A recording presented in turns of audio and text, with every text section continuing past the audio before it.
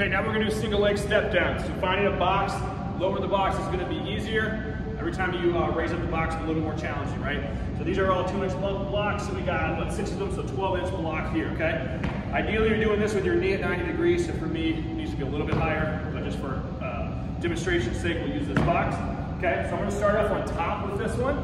My goal is to go down, tap my right leg, so I'm tapping that heel, coming back up.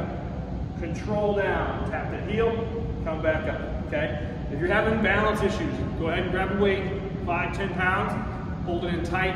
As you squat down, press that weight out. That'll help kind of balance you a little bit, because it's gonna have some weight out front while you're sitting those hips back. So I'm gonna turn this so you can see what I'm talking about as far as those hips back.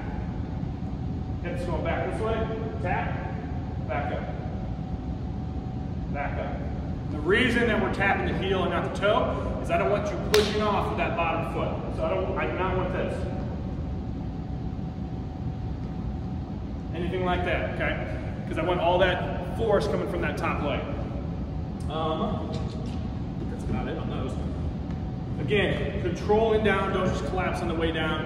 When you're doing this properly, you're gonna be feeling this in the glutes, because we're looking for that hip stability, okay? We're keeping that knee in that straight pattern. So if you're looking in the mirror in the front, my knee should track right over the toe. Not going out, not caving in, okay? So if you are caving in, drop down the height a little bit on these.